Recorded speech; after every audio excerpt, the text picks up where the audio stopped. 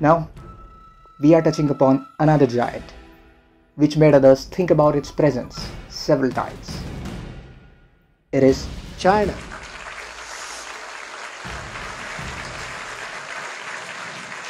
Over the last several decades, China showed a rapid growth in almost every sector, and that booming Chinese economy allowed the nation to invest into modern technology.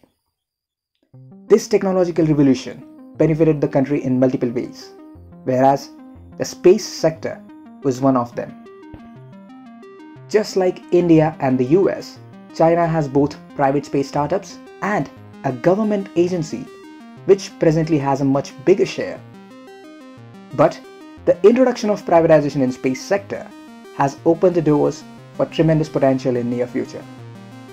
So, what exactly are these Chinese space startups?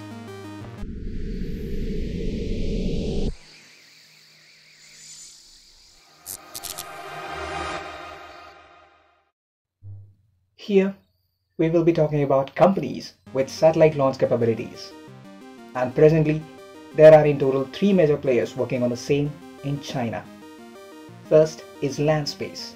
Landspace is a Chinese private aerospace enterprise engaged in research and development operations of launch vehicles. It is established in 2015 and they are focusing on small and medium scale commercial aerospace application market with their ZQ-1 and ZQ-2 launch systems. Their ZQ-1 is a 19-meter tall 3-stage rocket with a total launch capacity of up to 200 kilograms, whereas ZQ-2 is a medium-scale low-cost 48.8-meter tall 2-stage rocket. They have already performed a successful launch of their ZQ-1 rocket back in October 2018. They completed all the production tests for their ZQ-2 and by 2022, they will be ready for multiple commercial launches. Second company, iSpace, not to be confused with Japanese aerospace company iSpace, is also known as Beijing Interstellar Glory Space Technology Cooperative Limited. It is established in 2016.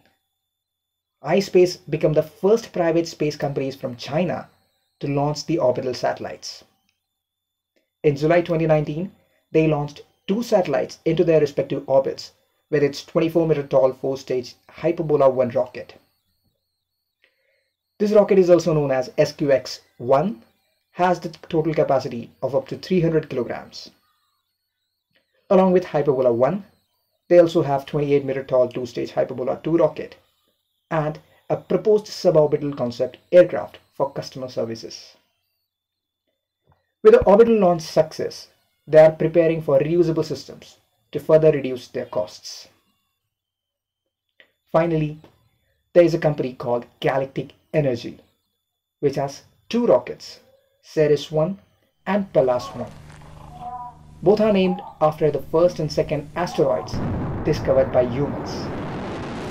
Ceres 1 is a 3-stage rocket with a total payload capacity of up to 350 kilograms, whereas Pallas 1 is a 2-stage rocket.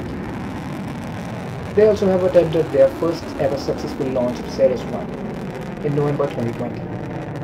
And now, they are also working on reusability for cost reduction. This is all about companies with satellite launch capabilities. But there are other aerospace companies focusing on satellite manufacturing rather than launching. A company called Galaxy Space have started launching 5G internet satellites in lower Earth orbit, just like what SpaceX is doing with Starlink. Also, the company called Changguang Satellite specializes in providing satellite solutions. It's a bit difficult to include everything about private space industry from China in a single video, but this sort of gives you an idea of how the space startups are growing in the country. I hope this video added value to your knowledge. If so, please leave us a like, share it with your friends and family, and if you already liked it, then please go ahead and subscribe to the channel. Follow us on our social media for more such exciting events in space. Links are given in the description. See you in the next one.